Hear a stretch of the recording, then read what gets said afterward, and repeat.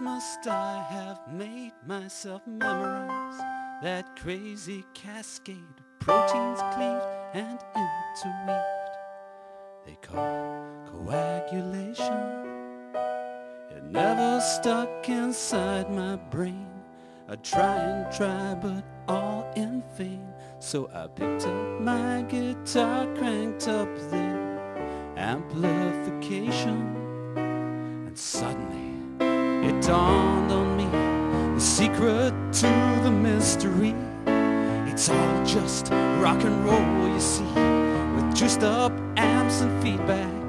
Now normal amps go up to 10. You might think that I'm kidding when I say that's not enough, my friend. Have you seen Spinal Tap?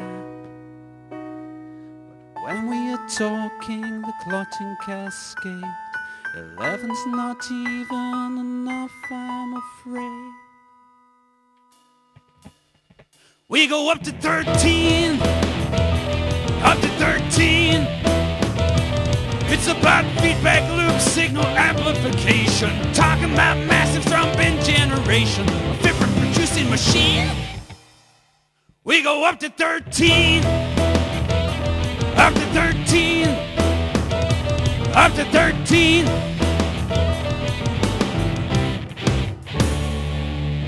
Now when you think about warfarin and the INR, think prothrombin time. That's from when tissue factor gets in contact with factor 7.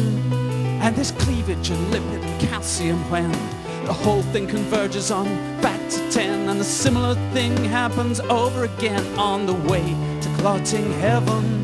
Factor 5A unites with 10A on the final common pathway, and is known at this stage as prothrombinase, which cleaves thrombin from prothrombin. Everything screams into overdrive, and inactive factors no longer survive. Fibrinogen splits, forms a meshwork of fibrin, and thrombin goes off to cleave proteins who are hiding like 5, 8 and factor 11. Feedback roars round the loop, now you're in clotting heaven. There's thrombin produced by the ton. You could wrap up what's spare as a gift for your mom. She goes up to 13. Yeah, she goes up to 13.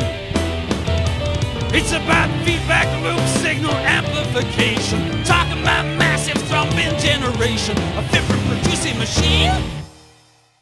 We go up to 13. Up to 13. Up to 13. Well, it's all very well, I hear you say, but you've surely forgotten the intrinsic pathway and the APTT. Are you seriously suggesting this pathway's redundant?